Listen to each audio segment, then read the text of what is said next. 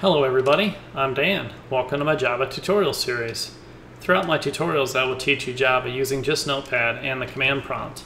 The order in which my tutorials are organized on both my website at javacjava.com and my YouTube playlist is designed to maximize learning by building on concepts from prior tutorials. This tutorial is an introduction to inheritance. I'm going to open up my website here to javacjava.com. Click on the pop-out menu and select Java OOP Tutorials. That'll bring you to my Object-Oriented Programming Tutorials page. I also have a main tutorials page with many more tutorials. Let's select the Introduction to Inheritance tutorial. Inheritance is one of the key components to understanding object-oriented programming. The word inheritance implies receiving certain possessions upon the death of a family member or a close friend. In real life, one can drop a will specifying who will receive a possession and who will not. One can even designate that possessions can be shared or even say that no one can have them. Many lawyers make a decent living writing up wills and acting as an executor. In Java, the concept of inheritance is similar. The relatives are the classes, the possessions are its members, the family is a package. A will specifies the ownership and access to possessions, whereas in Java, the ownership and access to class members is handled by access modifiers. There is one major difference between real life and Java. No classes have to die for inheritance to occur. The topic of inheritance is quite extensive and will apply to many advanced features of Java. The goal of this tutorial is to lay the first building block in the foundation of understanding inheritance, the extends keyword. The extends keyword ties the members of a parent class to a child class. The extends keyword is placed after the name of the child class and before the name of the parent class that we are inheriting from. The parent class is known as the superclass, and the child class is known as the subclass. Basically, in a class declaration statement here, we wouldn't have any of this prior to this tutorial. We just have class and class name, and then we'd have our class body enclosed in opening and closing curly braces. But now we have the extends keyword and then the class name of the class that we want to extend, right? And this will be the superclass, and the class name over here is the subclass. So let's go ahead and run some code here. Come down here, highlight this, Control C to copy, or right click and select copy. Move our browser off screen. I've got a shortcut to the command prompt down here, but if you don't, you can right click on your desktop, select new shortcut, type in CMD, next, finish. It's as easy as that. Okay, let's go ahead and type in Java C and press enter. You should see a whole bunch of stuff scroll by. If you don't, go ahead and watch my tutorial on installing the Java Development Kit. You want to make sure you get that installed and configured properly before continuing. CLS to clear the screen, CD space backslash, CD is short for change directory, and a backslash tells it to go to the root. I'm going to make a directory called Java MD. I already have it, but if you don't, it'll create it for you. I'm going to make a directory here called inheritance intro. We'll change directory to the inheritance folder, and we'll do notepad inheritance intro.java. Inheritance intro.java is going to be the name of our source code file, also known as a compilation unit. Okay. Go ahead and hit Control V to paste in all of the source code there. File, save. Okay, so in the source code file, I've got three classes. Got my good old box class here, and I've taken and modified it a little bit there. I have 4 instance variables. They're no longer private.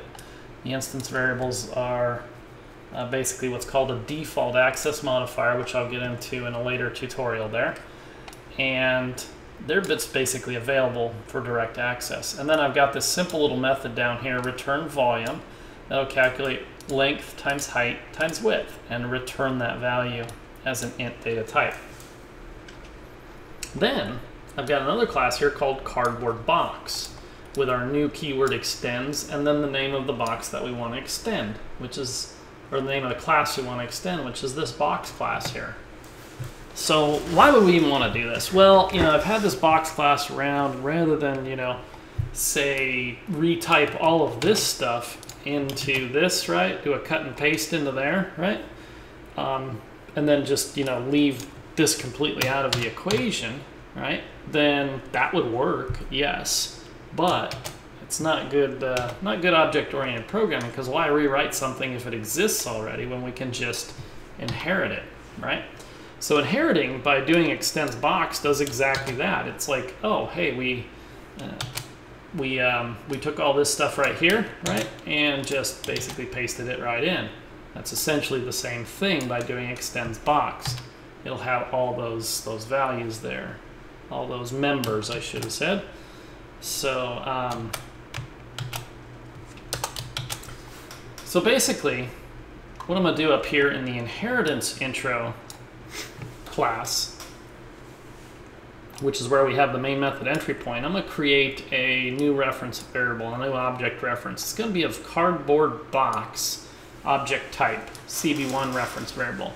And that will equal new cardboard box, right? New basically is the operator that creates the cardboard box object, allocates it, and initializes it, right? So CB1 will hold a reference to a new cardboard box object. CB2 will hold a reference to another new cardboard box object. And then I'm going to set the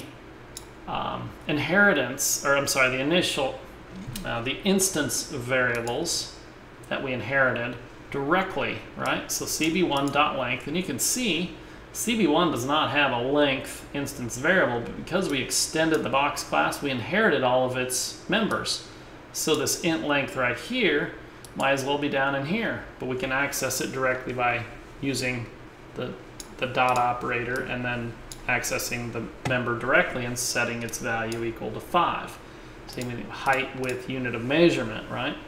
The one that you're probably really familiar with at this point in time is CB1.color, not necessarily the dot color there, but just the fact that the color instance variable is actually declared inside of the cardboard box class. And it is the only member that I've declared inside of here. So the extends box above inherits all of the members of the box class.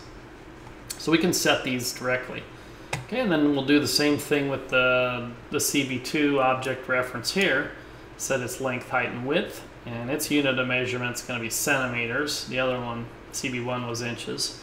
CB1's color is going to be a brown cardboard box. CB2 is going to be a white cardboard box. Then we'll just then I'm just going to use the print line method to display some stuff to the console. So this string literal box1 is and then we'll directly access the CB1 object reference and its color instance variable to get that value, plus this string literal here, cardboard box with a volume of, and then plus the CB1 object reference, and we'll invoke the dot return volume, which will come down here, and return the length times height times width as an int value, and we'll display that, and then plus a little string literal for cubic, and then plus directly accessing the unit of measurement string for that object. I'll do the same thing with the CB2 reference object. So that's a pretty thorough walkthrough on everything here. So let's go ahead and just save this, clear our screen, compile it here. And before we run it, I just want to take a look at some things here. I'm going to do a directory. You see the Java compiler took our source code file here and made 3 classes, right? A box class, or a bytecode for 3 classes, I should say. So we have the bytecode for box in the box.class, the bytecode for cardboard box in the cardboard box.class, and the inheritance intro bytecode in the .class file there. So it's interesting to note that the cardboard box class file, the bytecode for it, is about almost half the size of the box class there. So when you're doing extends and the Java compiler compiles it, it's not actually taking the code from the box class and stuffing it into the cardboard box class, right? It's just merely extending it, inheriting the members there. Okay, so let's clear our screen and run this here.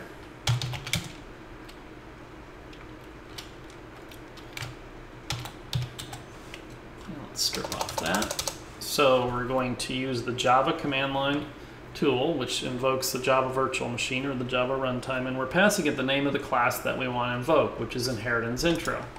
Inheritance intro is the only class in this source code file that contains the main method entry point.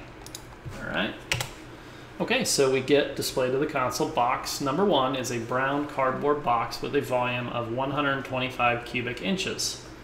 Box number 2 is a white cardboard box with a volume of 6,560 cubic centimeters. All right, so we got exactly what we're expecting there.